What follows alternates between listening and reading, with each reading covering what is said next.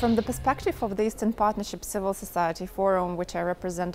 the Secretariat of the Forum, I can say that there are a lot of synergies between the project on strengthening civil society participation of the Council of Europe and the activities of the Eastern Partnership Civil Society Forum, which is also focusing on enabling environment for the civil society. This project has a very good regional perspective, which allows to share the perspective of Eastern Partnership countries between each other and learn from each other. As an Eastern Partnership Civil Society Forum, we will be working with deliverables of the forum, with the conclusions, disseminating them and making sure that they are implemented in the Eastern Partnership countries.